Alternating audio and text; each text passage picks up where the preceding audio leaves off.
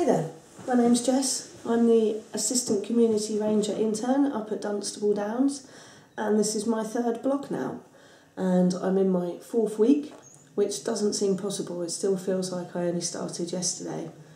So we thought we'd give this whole radical new approach and do a bit of video blogging and be able to show you around the site where I work and some of the other sites that we look after as well.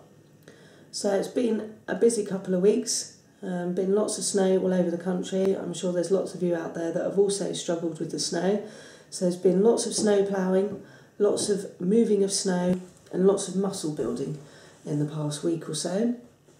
Before that we had the spring conference, which was awesome, really good day, met loads of cool people, have taken some inspiration from Helen Ghosh about being radical, hence the video blog for a change, and just to be in a room full of people that have the same passion, you know, just the love of places and just trying to get the message across to everybody else about look after what we have.